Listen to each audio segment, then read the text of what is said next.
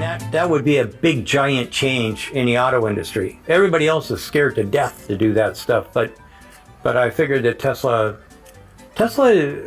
they kind of like lead the way. If somebody's going to do something dramatically different, they're the guys that are going to do it. So that's what we're expecting to see, and quite frankly, I think that we can help out the whole industry if I don't know where it is, but the series on what to do next with the auto industry, I'm putting those out, and I'm calling it what Tesla should do next, because I'm not really certain that too many other car companies are going to be running out to take advice from us, that's for sure. So let me ask you about the Octovalve, because I know that you've gone over it, I've seen it. Thank you for pulling it out of the car.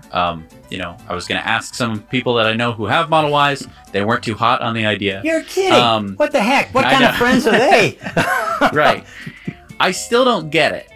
I don't fully understand what it does. I understand that it's a bunch of valves and it's complicated, but like, how instrumental to the Model Y do you think that it is? Funny you should ask. The guys that were here just a few minutes ago, and the guys that were here yesterday, or over the phone yesterday, this is the report that they want, strictly. And when you look inside, it's got basically everything that's going on inside that product. Okay, so at the end of the day, these kinds of systems and this kind of technology, to me, this is brilliant design. Now, it doesn't look like much more than about a complicated plastic injection molding, but the Octovalve and these other components, these things right here, this is brilliant. This isn't a mechanical design.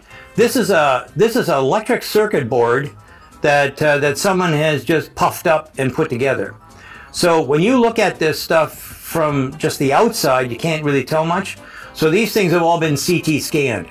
So by CT scanning, it means I can go and I can look inside. What's going on inside this thing? Now the actual Octovalve is still being x-rayed, because that's what a CT scan is.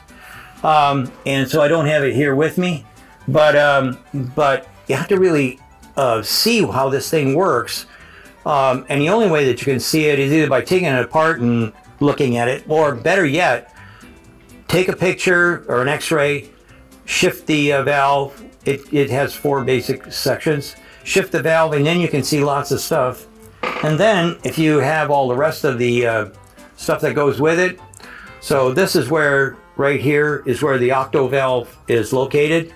And then these are the 2 electric motors that, or pumps rather, that drive the whole system. It's brilliant, absolutely brilliant. We thought that the Super Bottle was brilliant. This is way better, because this will give you extended range. Heating and cooling sucks a lot of energy out of the product, out of the batteries, and this makes a gigantic difference as far as the difference between this and PTC heaters, the little electric heaters that the people are putting in.